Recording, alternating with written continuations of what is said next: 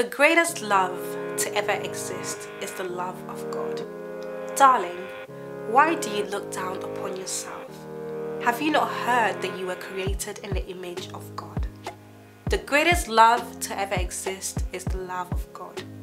Darling, you are a piece of art, beautifully and wonderfully created by God.